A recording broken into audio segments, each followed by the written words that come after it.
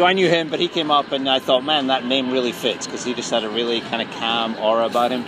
So I told him I was there to photograph Biggie, and he pointed him out, which, as I write, wasn't that necessary, because he was like 6'4". He was a big guy in every way. That was how the shoot started. We went out in the street. He wasn't a big talkative guy. He was softly spoken, deep voice, but soft, quiet. So you have to kind of lean in a little bit, which always surprises people when I tell them that. BiggieSmallsKickstarter.com will redirect you right to the Kickstarter page. The idea is an exhibition. The idea is to have the prints printed big,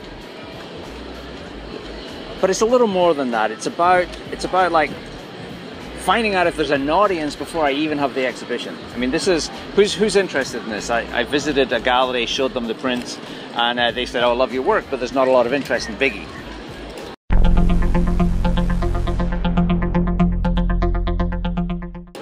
I profoundly disagree with that from the people I speak to, people I've shown the work to.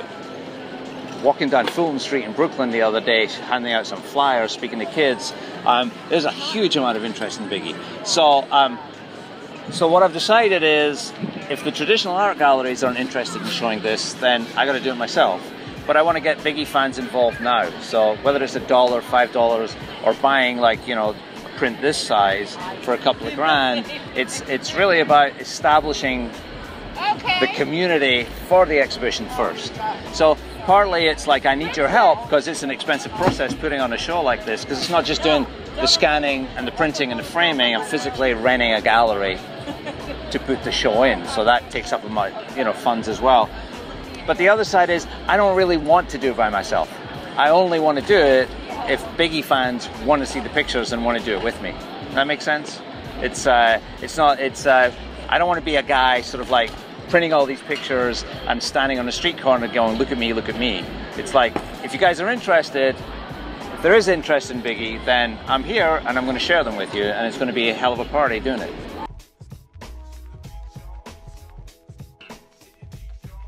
Well, it's just like the same as today, I'm sure. You get in touch with magazines, you get in touch with their art directors, the creative directors, you show them your work, and you act as enthusiastic as you can, and you hope that they get in touch and give you a job.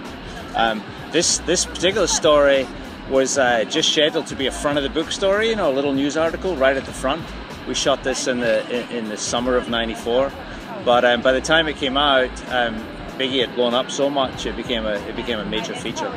But this was one of my first gigs in New York, so you know, when you come to a new city, it's kind of like starting out again. So you take everything you can. Mainly my focus at that time was fashion photography. So this was, I'd done a bit of music and I liked it, but that's the way it worked out. But in this particular case, I'd shown my portfolio down at Interview magazine, and they called up, and you know, just basically it was a pretty low-key job at that time. You know, it was just like a name and an address where to meet the guy. Although the name stood out, you know, go to Brooklyn to photograph the notorious B.I.G. And I wasn't sure whether it was the notorious Big or the notorious B.I.G. I had to ask. And yeah, headed over to Brooklyn and to the location that was a recording studio where he was hanging out that day. And I met him there, and then we went out on the streets and did the pictures. I remember when I first arrived, going into the recording studio, there was a bunch of people hanging out outside in the street. It was very crowded. And LL Cool J came towards me, and he was, can I help you? And I just remember thinking, this dude's really cool. I mean, I knew him from going back to Cali. I had a couple of his 12-inch singles of that, classic video and classic song. So I knew him, but he came up and I thought, man, that name really fits, because he just had a really kind of calm aura about him. So I told him I was there to photograph Biggie, and he pointed him out, which, as I write, wasn't that necessary, because he was like 6'4". He was a big guy in every way. So that was how the shoot started. We went out in the street. He wasn't a big talkative guy. He was softly spoken, deep voice, but soft, quiet. So you have to kind of lean in a little bit, which always surprises people when I tell them that. And I thought he was shy. I didn't necessarily think he was shy at the time. I thought he was just, I don't know, it could have been mistaken as a little bit standoffish. But as I've thought about it and remembered it, I definitely that's the conclusion I've come to, and I think that's been backed up by other people I've spoken to since who know him, that he was a shy guy. And chose his words carefully. Did not see Diddy there. The only guys I recognised was LL Cool J and Busta Rhymes. He was there. Well, we were shooting back then. We were shooting a film called Polaroid Type 665, which gives you a positive, like a little Polaroid image, and then you can peel that off, and then you got a negative. You keep that in water to clean it up, and you can use that later to make prints, which is what they're made from. So I'd show them the Polaroid. They take about a minute to develop. So you kind of standing there making small talk, peel it off, and I'd show him the Polaroids, and he was very interested in that. He'd look at that, and so there's like this one. There's 2 or 3 images quite similar to this, where, you know, we've done it. He's looked at the Polaroid and he's kind of redone it and tried something new, slight variation. So, you know, there was the sense that he was, you know, taking it very professionally, like sort of trying to make it good, trying to get an image that, you know, that he felt represented him.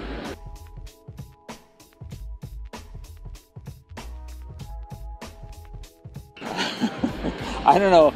Well, I mean, I got a theory, because eventually when I did find them last year, it was when I was moving an apartment, and they were inside the pocket of an old jacket. And my theory is that when I printed them myself. I rented a darkroom and printed them.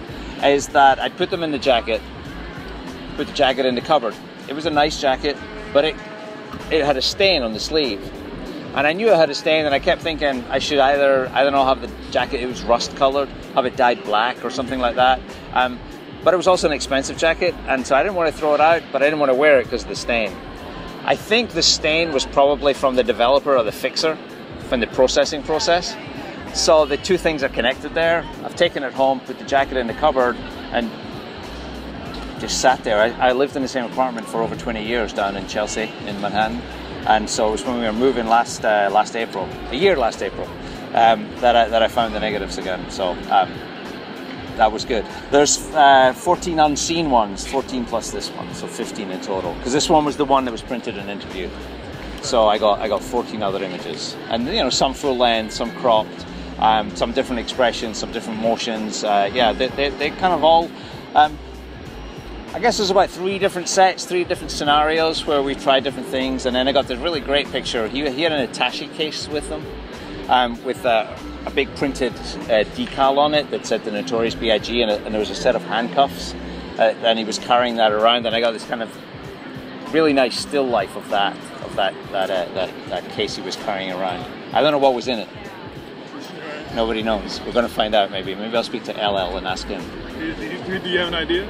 No idea, no. But I've told people about the suitcase, and that's what they always say. Hey, what was in the suitcase? You know, was he packing? Was it whatever? I doubt it. I think it was just a promotional cake. You know, like an idea to get attention. Me finding these pictures, right? Finding out. Well, of course, I knew what a megastar he'd become over the past 20 years. But I spent an hour and a half with him. I really didn't get to know him in an hour and a half. It was a fleeting exchange, and you look back and you say, shit, I sat around with this guy, well, I walked around with this guy, and I didn't get to know him. I didn't ask enough questions, and he goes on, becomes a megastar. So I'm actually meeting people, and I'm learning more about Biggie now than I did back then. So I'm sort of filling in the blanks, and for me, that personally, that's kind of like interesting, and fun's the wrong word, but it feels like I'm making up for lost time or something.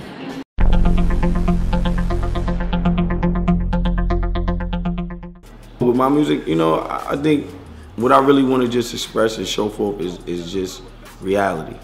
You know what I'm saying? I want to put forth reality.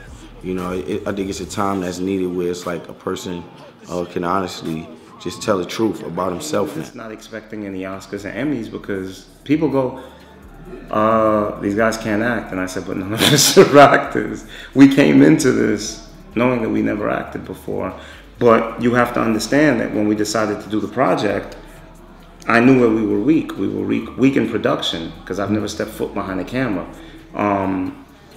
We were weak in editing. I've never edited before.